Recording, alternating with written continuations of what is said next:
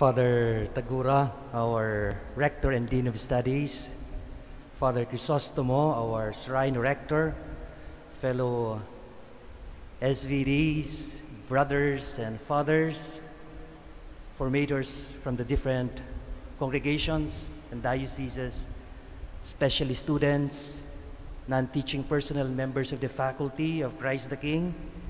Thank you for inviting me to preside over this opening Mass, being new member of Christ the King Seminary.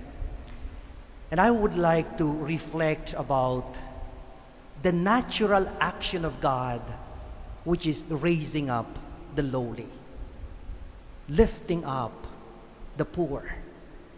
That's the very natural activity of God.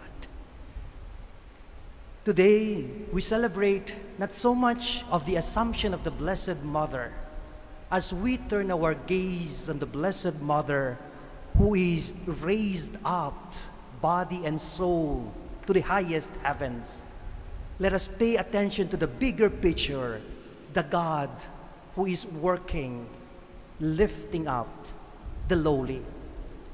Just as the Blessed Mother was immaculately conceived, body and soul,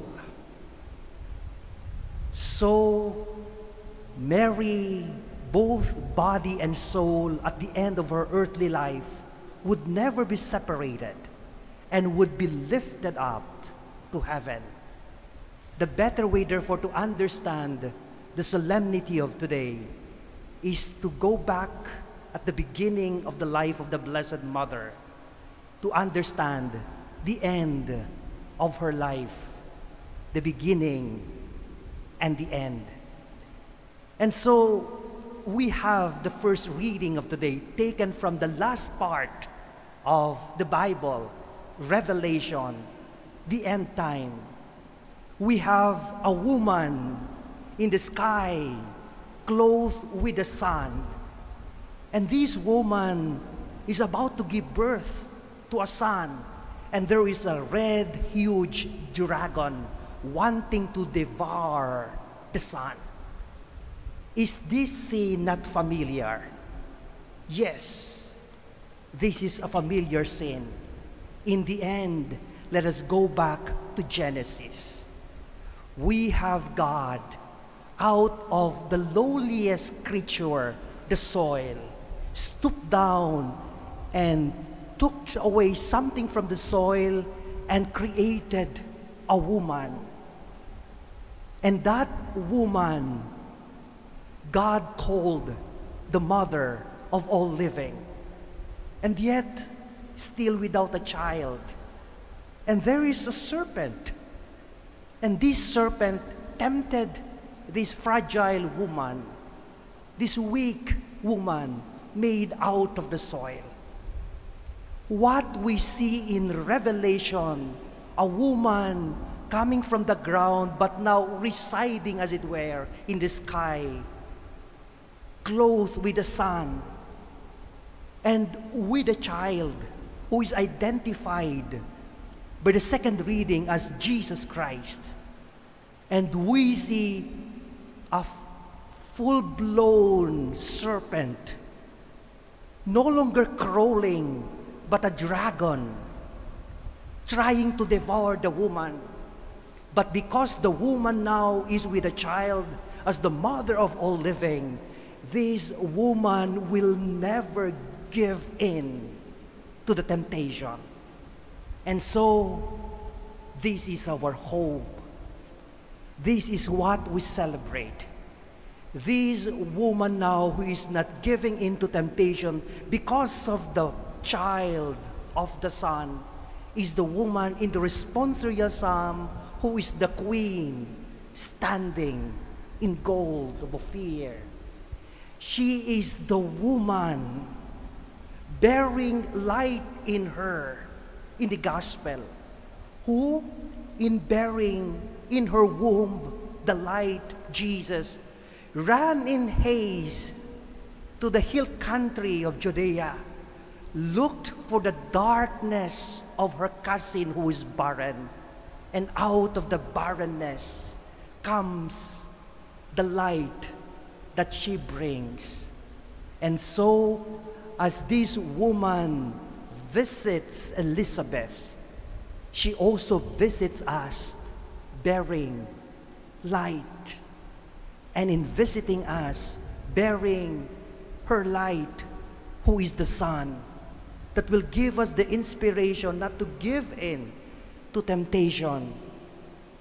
Let us, like John in the womb of Elizabeth, raised up, as it were, leaped for joy, for the light has visited us. It is all about God through the Blessed Mother. This is what we celebrate. The celebration of God lifting up the lowly. The celebration of God raising up the poor. The celebration of God feeding the hungry. This is hopefully our desire for this school year. As we start this academic year, let us open up the darkness of our ignorance and welcome the light that comes from Jesus through Mary. So as we welcome this Jesus through Mary, we may be lifted up to the highest heavens, even momentarily in our classrooms. No wonder a theologian said, Mary is God's sweet kiss to us, as we see her being assumed into heaven. And as we hear her song of the Magnificat in the gospel of today, may we respond like the song of the West Side Story, saying, Mary, Maria, Miriam, say it loud and there's music playing. Say it soft and it's almost like praying. Mary, Maria, Miriam, say it loud and there's music playing. Say it soft and it's almost like praying. I remember as we start this academic year, I remember my mom. Yung nanay ko po, every June ang opening noon. Every time na she would recycle our notebooks, bata pa po kami, at kukunin niya yung mga hindi pa nagamit na notebook, tapos tatahiin po niya. Habang tinatahi po niya, lagi niyang sinasabi sa akin, nagpaparinig, June na naman, sana sa March, makakaakyat na ako ng stage.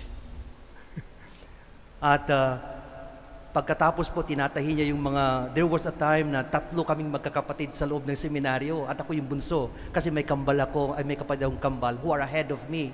So yung mga black and white na uniform nila, kung ano yung nalakihan na nila, so sa akin lahat, so ang nanay ko mga notebook at mga black and white, talagang tinatahi para may magamit ako.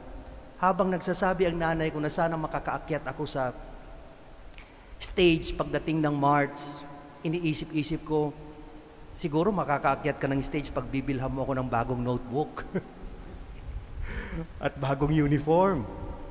Pero hindi nakaakyat ang nanay ko sa stage when I was elementary because of some also politics and controversies.